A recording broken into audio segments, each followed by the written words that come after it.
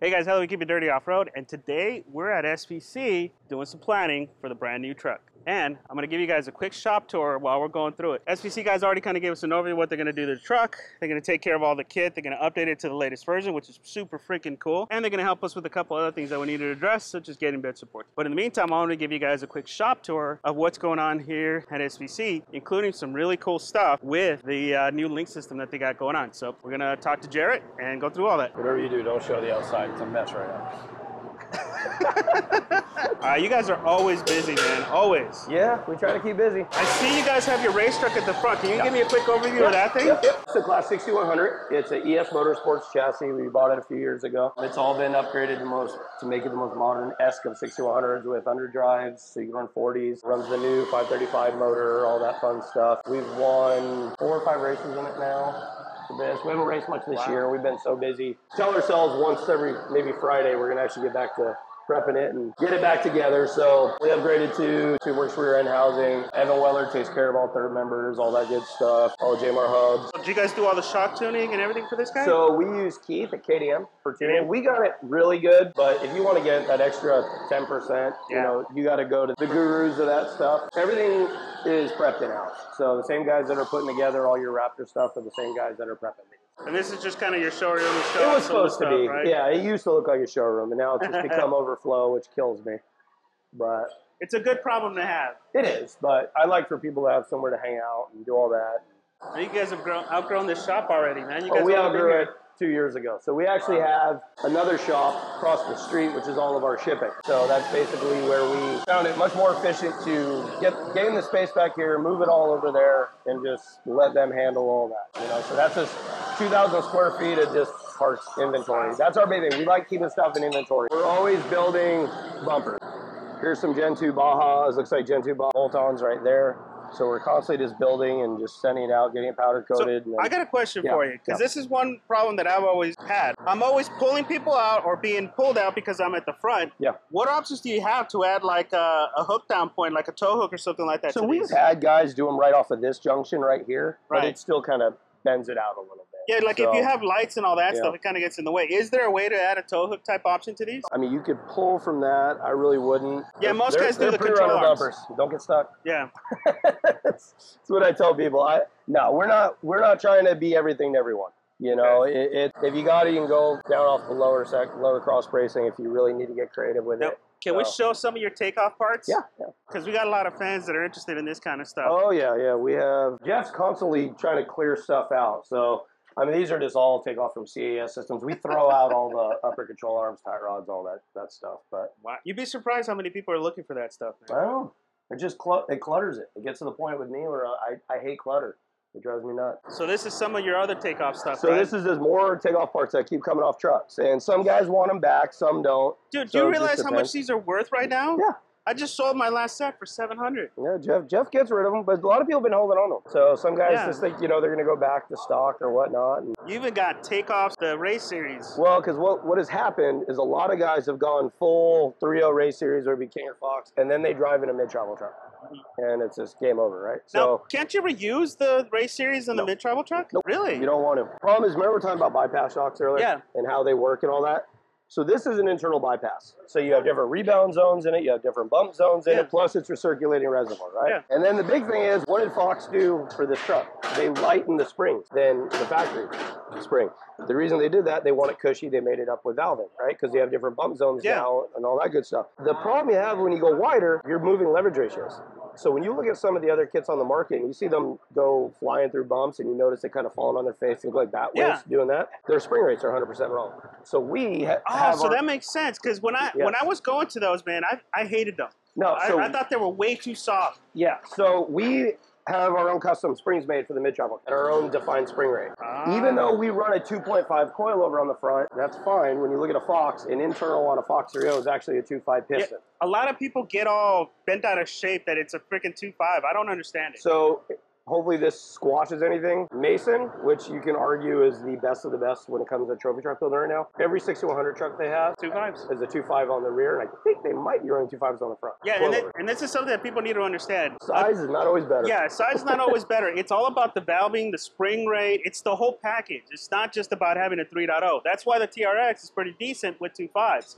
It needs some help, but it's decent with 2.5s. So these shocks are designed to have what we call shaft speed. You want that shock to be able to move quick and fast. So when you throw these overly large shocks in it, and guys, especially guys that don't know how to tune it, we've pulled valving out. I mean, to give you an idea, like on my own pre-runner. Well, and so you guys know this is something we're gonna have to do with my truck, right? The previous owner had a power trip and decided to go 4.0s, and we're gonna have to pull valving just to get those to cycle right, because he has literally never touched the bumps on that because it's not properly valved. So this truck we built a long time ago. It's full caged and full linked. It's full link, caged, interior, all that good stuff. Wow. Hey, the shocks look like mine. Yeah. So because this is running a 4.4 and it's not a race truck, you want to set up a pre-runner to be predictable, comfortable, and not beat you up. You want it to be, it's not a race truck. You want it to be spongy, right? That's exactly what I want, man. And every time I've ridden people's trucks, it's like, it's all rough. It's like, why is this rough? It's like, oh, we haven't shock tuned it yet. What the hell, man? Just go tune it, right? Go tune it. So in this coilover is a 3.0. Actually, last week, we just took it off. We went basically as light as you could possibly go. We went just short of pulling out the entire valving stack out of the actual coilover, because it still was a little harsh in the ride zone. And that's just because that's a 4.4. I mean, that thing's with the same shock Rob Mack runs. And, and I know that's the problem I'm going to be facing. It'll help me with the weight that I'm carrying, but I know that's a problem I'm going to be facing. It's to move the shaft speed. And that's what you want. You need to move that shock, because that's where it gets in its all its own. So when you look at some of these other, mid-travel, long travel, what do you want to call them? I never marketed the kit as a long travel, so to speak. Mid-travel, because it's still 16 plus inches of travel. In my opinion, you're not really long travel until you're center mount, right? Everybody calls it something different. 23 inches in that range. I keep calling it mid-travel because to me, long travel would be a race truck. Yes, exactly. And we're in the same mindset. Like this truck over here. This is similar to the update that mine's going to get, This is what yours is going to get. Yeah, this is a local customer. We're making a couple of tweaks to it that he wants to make. But basically, even though it's a 2.5, it still runs the whole length of the spring. So now you're using that whole shock. And we're able to we can get pretty clever with the valving side of this to help give it nice, soft compliance when it comes to all the slow speed valve. And then in the bypass, obviously, you have your bump zone, you have your rebound zones, all that good stuff. That does all your heavy lifting. You just want that front to pop. That's your goal. Just keep it up. Don't let it dive on its face and get it to pop. So don't fall for the 3.0 fronts or internal bypass here. I've seen some companies go as far as running a 3.0 front Fox internal bypass with the bypasses here and then a bump down on the arm. They probably have 3 to 4 different bump zones in that truck alone. I don't know how you tune that. What's your recommendation then on doing a front bump stop? Watch where they are. They're always this far off the lower arm, right? Very little. How quick are they engaging? You're basically negating all the bypass features in your shock. So when you have it engaging, your bump is now becoming your compression zone.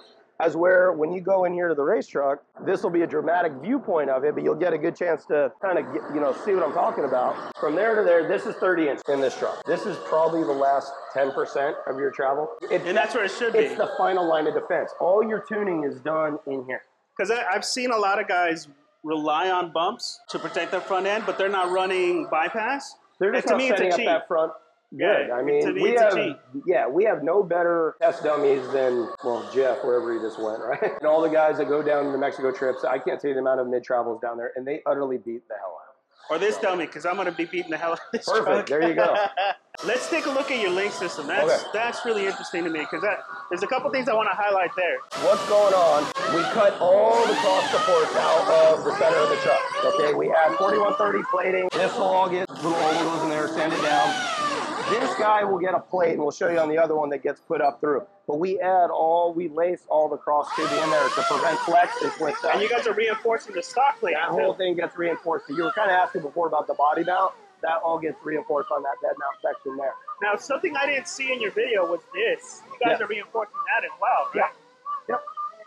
That's very cool, because this does move a lot.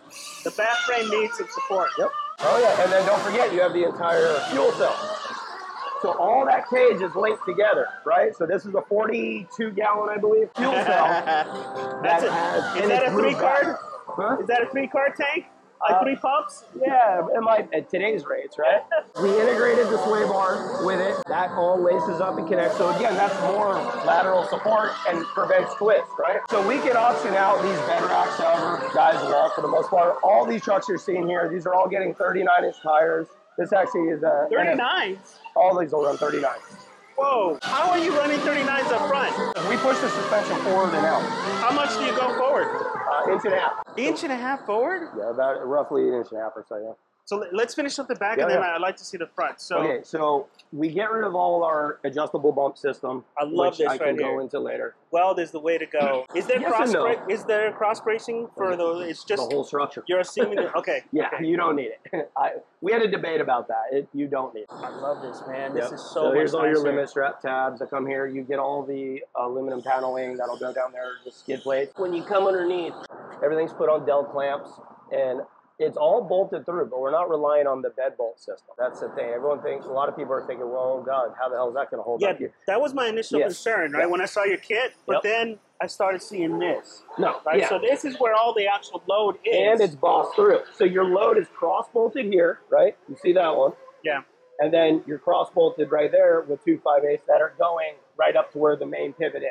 Okay. And we put all that triangulation in to make sure nothing's going to bend, tweak, or twist. And so far, it's worked amazing. Yeah, and that's really great because when I originally saw your kit, I was like, oh no, it's in these, and these are pretty weak. No, this is a plate that comes down. It's 1/4-inch plate that comes down, and it's all 4130, and then connects and it's all fixture welded here at the shop, and then just basically drops in. We have a template for our bed cuts that I'll show you when we're all done here. What size shocks are you doing here? So this guy is a 4025. What's the extra stroke? 1816. 1816? Wait, so you guys are doing 20 inches of travel with an 1816 shock? Because we set it so far back, right? So we're not, to get the clearance we need away from the bed, we could have got 24, 25 inches if we would have stuffed it way up here, but now you're cutting into cab and all that, and I didn't want to do that. And this is made for the guy who wants to keep a Raptor, enjoy his truck and drive it to the grocery store, have a bed, do all his normal stuff, but yet lead the pack every time when he goes out in the bed. Having owned a link truck, own a race truck, I was blown away at how damn comfortable this thing is. I can't wait to see one of these on the trails, man. Oh, you'll freak. They're insane. When do you guys plan on showing this on dirt? This one will be going probably in a couple weeks. I mean, this one's almost done. It's just final assembly. It's going to put the links on. And it's a true 4-link. It's not a Panhard bar or any of that crap. So I love this setup back here, by the way. I mean, because I want to do this to my truck. I think all the trucks need it, especially the Gen 1s. I like the mounts so that it doesn't move like crazy. Yeah, we make those. This is pretty cool. Yeah, and it puts it right at hand's reach, right? You don't have to go digging for your shit. The cool thing about this, though, because it's not caged all the way through, you don't hear the tappets, you don't hear the crossover ring slamming. And everyone says, why the hell are you doing this without a cage? You're crazy. It's so much faster. Let's be honest. Raptor guys are going 10/10ths all the time anyway. Raptor stock, the guys are still doing 90 to 100 in the dirt. The difference is you now have a truck that can go 70, 80, 90, whatever, but comfortable and in control. You're not bucking like a loon. Yes. That's key because the trucks buck like crazy, but that's the best thing about the Raptor is they're comfortable. We took the first one that has the tent on it that all you guys have seen. We went up Bessemer Mine Road out at Johnson Valley, where those are just super sharp UTV whoops at 2-footers, just in really long increments. And I mean, we blitz through there 70 plus miles an hour. So your links mounts are all up here. So those are your lower link mounts, upper links are on the inside. What kind of reinforcement are you guys doing for that? I see. So you have to go boss through. If you don't boss through, you'll rip the frame out. Okay, so I see it's a very large plate that goes all the way through, and you boss through. Okay. Yeah, you have to. Because I've seen some of these rip off, but they didn't weren't boss through. They didn't put a boss through. Yeah. So what you're doing is ripping out the entire section. Yeah, it basically just like a sardine can. Yeah, that's exactly it. Let's take a look at the front. I'd love to see what you guys did there because it can't be the same. It's a mid-trouble. That's it. But I think the geometry is different, right? You guys moved it forward now? Oh, we've just tweaked on arm location and stuff. Just like a good one to look at is actually over here. Fully droop. I think we're like a 1/4 inch of bumps here or something. I mean, it's... Now, this is a strategy you guys are adopting more forward, right? Where you're keeping I mean, well, the guy who found... So Cameron Steele learned the hard way. Basically, if you don't keep that factory inner being an electric rack, you're going to destroy your rack. Because those racks are very sensitive and they're very weak. Moisture. The seals are weak, the housing's weak. Yep. And real world, too, what's also cool about them, everything has its mode of failure, right? Every point has it. You would much rather bend this guy here. Exactly. Carry a spare with you, unbolt it, bolt it in, just measure your thread so you can at least get it close, string it, whatever you got to do. And then go back all your day versus changing an entire rack. And Gen 2 racks sometimes aren't fun to get. This is a warning for you guys, because you guys know we've had a lot of steering problems. That rack is $2,600 without all the extra junk. Yep. And it's hard to get. And when it fails fantastically. The housing will crack, or it'll just fail to the point that your truck is immobilized. It's not like a hydraulic steering where you can still drive the truck. You cannot drive the truck once that thing fails. So being able to reduce the load, because I used to be against these, but after I started having steering issues, I realized, no, this is the way to go. It's one thing that I'm a big proponent of. I always have been. First off, you always have to make stuff that looks cool, right? If it doesn't look cool, no one wants to buy it. It doesn't matter how great it is. So number one, that has to always be good. But right there with it has to be the function side of things. My personal, I'd always rather have the function over the cool factor. The look, the bigger rod. In Raptor world, it's been this way since the damn thing's come out. Everyone thinks bigger is always better, and it is such not the case. No, it really is. Doing the right application for what you're doing. That's the key. A lot of people are dogging the TRX because of its approach, but it really isn't. I mean, the biggest problem with the TRX is the spring rates. They put the too soft of a spring rate because they had expected it to be a street truck. You get proper shocks on the TRX. It'll probably go good. I mean, we may get a TRX. I drove a Trackhawk, Jeep Trackhawk. That motor's insane. Yeah. It's we have one on order. We still haven't decided if we're going to cancel it or not. The problem I saw with that truck, the only thing that's going to be a nightmare is the front frame is so friggin' wide that you're not going to be able to do. I don't know how you're going to do a sexy bumper on it. I really don't. Well, I mean, everything you've seen always looks like that bucktooth cut off look. It just doesn't look the overbite look. It doesn't look good. I mean, luckily Ford, if you're listening, please don't change this. Keep it narrow. So we have our... Well, the other challenge for you guys, too, on the TRX is the bed. The bed is so weak on the TRX. Like, if you guys thought the Raptor beds were weak, wait till you guys see the TRX bed. It's only 4 bolts, and they're all underneath. Nothing's up top. Yeah. And so any accessories on the bed is going to require so much cutting and drilling, and there's not that much weight. There's not that much strength back there. For us, we're Ford-based. I'm not even going... So you guys aren't even going to try the TRX You know what? You have Gen 3s coming out. You have Broncos coming out. Yeah. Subaru. If I can't keep growing based off the entire Ford platform, I don't want to. I like my Ford. But TRXs and Raptors are meant to run together, man. They are. It should be cool to see. Roush doesn't build Chevys. Yeah, well, there's a reason for that. We all know that Chevy makes good engines, but not much else. Well, but what I'm saying is, like we were talking, I can't be everything to everyone. I don't want to stretch myself thin. I'd rather focus on the Raptor group and the Bronco group. I want to be the best at what we do, and that is what we focus on. If I spread my resources thin, it doesn't work out for anyone. So I got a question for you. Yes. Because I know this comes up a lot, and I've seen many companies take a different approach. Why do the tab for the shock instead of integrated into the arm? Location. Easier to build, keeps costs down. You're not going to break it, so why get so intricate with it? Why make something more complicated than it needs to be? I like the look of a kickdown like that. Now, is there any drawbacks to that, though? Well, I mean, you may lose about that much ground clearance right there. But well, if anything, I think you gain ground clearance, right? In the inside you do. Yeah, because it jets right out. So it's really just an appearance. That's all it is. But yeah, you won't rip those off. You won't break out of a pocket. Because I've seen the least of your problems. I've seen it done both ways on many different racetracks, right? You've seen the straight arms, you've seen the little crook. What would you call that little crook like that? It's like a bend. A bend, a little bend. Yeah. There's a little broke plate in there. Our race truck has it pocketed in. There's just no need for it. It's just a different approach. We've had probably anywhere between 50 and 70 mid travels, maybe more. I mean, I could be light on that. Running around, I've yet to see one come back. I've seen guys absolutely destroy their pivots, bend them in. I've never seen a lower brake. Yeah, this is the weak point. So do you guys make anything to reinforce this? Because this is the weak point. And obviously we do our slot delete to lock those out. And then on some people that are here, we'll do like cross members, like on the bigger pre-runners and all that. But there's a simple way to make sure you don't do that, and it just stay off the brakes in the hole. It's all about your foot, man. Drive the truck you have, not the one you wish you had. That's what I always tell people. But there's always those shit moments. I've gotten quite a bit of few. Yeah, there is. When I was first starting out. But look at the 17 your frame. I mean, people said, why aren't you building those out of chromoly? If 3/16 plate breaks before that, I'll sign my business over to you.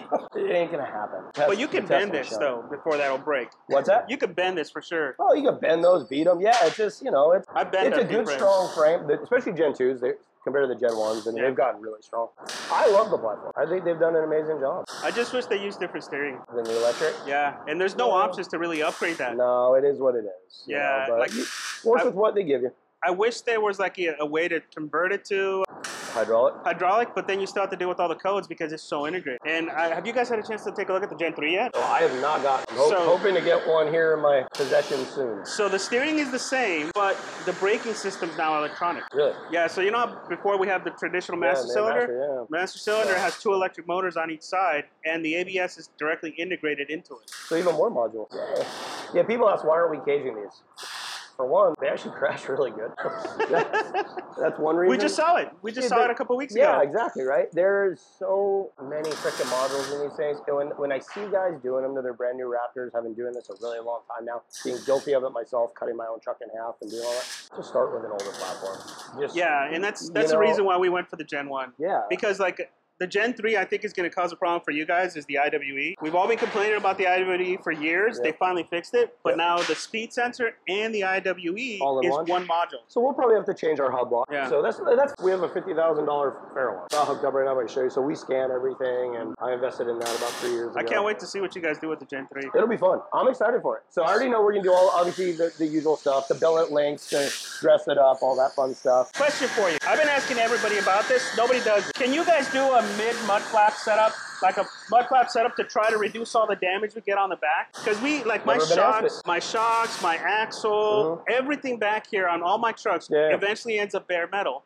Yeah. And as long as I keep running, it's fine. But nobody makes a nice mud flap setup that maybe sits like somewhere over here to just reduce that. Like that short. Yeah, it's something that pivots in. Yeah, I mean, so to give you the idea, like how you could, like you boss through the frame like that, right? Yeah. So you could just do a boss through the frame, drill, boss it, bolt it, and have it hinge. Right, that would be easy. Because that would be great. Because I've been trying. I did my own little crap setup, but I couldn't get the right plastic, and it didn't work. It wasn't flexible. You need something that's on a hinge. Yeah. Can you guys build something like that? Can we? Yes. Will I? I'll look into it. The only reason I say is because it's actually a good idea. I've never even thought of that. It's a problem I've dealt with for a long time. Yep. My whole back end gets destroyed because of it. Now, this is your manufacturing area, right? So, yeah, that's part of it. All of our mid-travel is welded up in Arizona and gets shipped to us on a pallet. This is your link cage. So this is the link cage, yeah. And so you can run 2 verticals, 2 horizontals. I mean, these are all getting 39s, like I said. These are all welded on our big fixture table back there.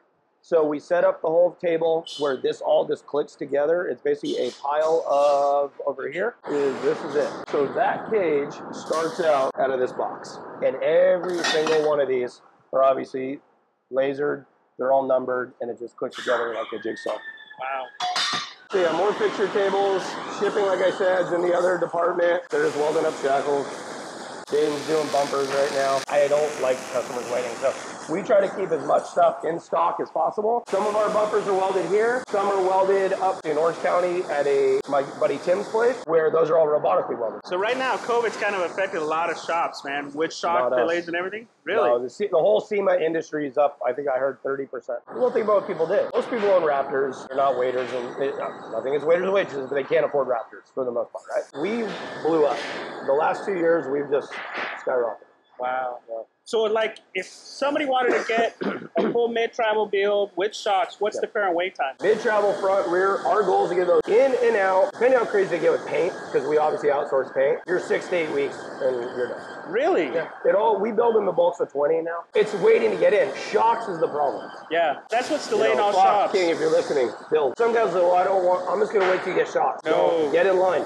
Because if you don't get in line, they're going to keep getting pushed. And I don't know when the hell they're going to get caught up. I really don't. No, and I don't think they will for a long time. Probably not. And it's not their fault. They're big companies. They're huge, right? I'm 11 or 13 of us, whatever it is. They're hundreds. We're tiny. We're a micro business, right? Yeah. So these are Gen 1 Smurf bumpers, Gen 2 stuff over there, bypass mounts over there, track bar stuff over there. And you guys are able to customize just about anything too on your products, right? As far as like light bars and stuff, yeah, I'll be honest. I'm trying to get out of any customization business. As sexy as it is and cool as it is, we'll build 1 or 2 cool Halo trucks a year maybe, but I want to focus on just the best, almost custom-esque, but production bolt-on stuff for Raptors and Broncos. That's my goal. Can we talk about your bump stop? Because that's the one area where I'm like really critical of you guys, because I've had problems with all the bump stops. I'm critical of myself on it. I've done the RPG one. Yeah. The RPG one, while solid, it moves into my bed, and it's destroyed my bed. Up, right? We tried the Icon kit, very precise to the point that it's impossible to install, right? It's a bitch to install. Yours is the easiest to install, but I feel like that crossbar is a little weak. So just holding it from twisting in. Right, I mean, right. That's all that's doing. Where guys have made mistakes, and I'll show it to you. So here's one getting put on right now. The first thing that's critical is height location. So we have a picture on our website. Make sure the new bumps are different from the old bumps with the IFPs. But and another thing I want to point out too. Yeah. The height also matters based on the springs you select. Everybody thinks it's one size fits all. It's not. Well, the stack, as long as your stack height is all the Deaver stack heights are almost identical. Not the HPs are a little bit thicker. This needs to come down a hair with the HP. Yeah. To keep it from hitting here. Yeah. But what we changed, well, not changed, but I want to, can't say the importance enough of, this bolt.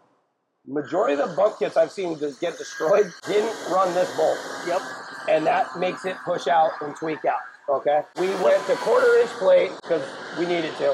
We went to thicker mounts up here because we needed to. Like I said, I'm not a prideful person. If I see something failing, and we had failures in the past, we'll keep tweaking it. It's revision. Ford did it with the Gen 2, right? They're going to do it with the Gen 3. We're on revision number, I think, 4 now. And then the cross tube up here, as long as those are locked down tight, you will not see this thing bend. If all your setup is correct in height, you will not. Yeah, and I think that's where a lot of people run into problem is this height is critical. Now, another problem that I noticed is this is never where it's supposed to be. You gotta keep it on loose. Everybody keeps this very tight, but this bolt moves depending on who installed it. Like I've seen some of them that are perfectly centered, but I've seen half of them not. Well, another reason too, a lot of guys aren't sanding down the booger welds on the side of the frame. So that's probably a lot of what you're running into with it coming out. You have to flush that. No, we've done that. Yeah. But like the biggest problem I ran into, and we saw it on our last truck, my buddy's truck, this bolt was like straight on one side, but on the other side, it wasn't centered. It was off to one side. So that makes it that much more difficult to install that bolt. Yeah, I haven't seen it that much. So. Really? Oh, yeah. I could ask the guys, but I'm not the one doing the installs anymore. They haven't complained to me. So some of the other things we did, we added a tool that has the internal nuts on it that are welded to the guys, so you just feed it in there, so it's just easier for install. And I do like that you guys use more of the face, right? Most companies only use 2. You guys are going a little bit farther out. But like, we're capturing that third, and there is a revision coming, because guys have asked us for the hanger in the back on that side. It's coming, the cutout. Now, why not go full clamshell all the way around? What's it doing? I mean, as long as you're capturing up here and you keep everything tight, and you're captured here and keep everything tight, right?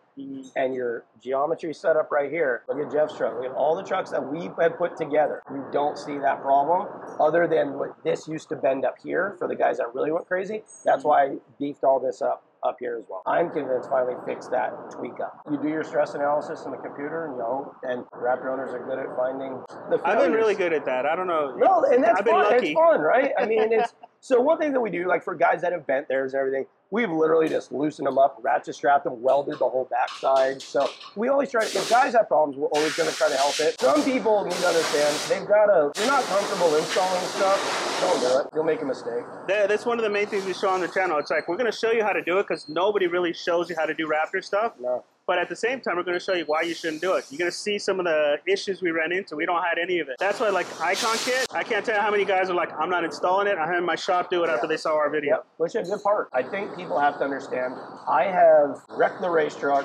We have broken transmissions in it. We have, after 300-400 miles, you still have to go through that truck inside a full 2-inch 40-30 chrome poly chassis. You will still have to weld cracks. Off-roading is really hard. Yeah. Right? We don't build in. You can't drop this from the ceiling and expect something not to give. But that's the thing. I think the Ford is the best platform to start. Oh, it is. Because if you do a Toyota, there's so much more reinforcement you have to do. Yeah. On a Raptor, you can bolt on and have a good time. Shit, you can take it stock and have a good time. Yeah.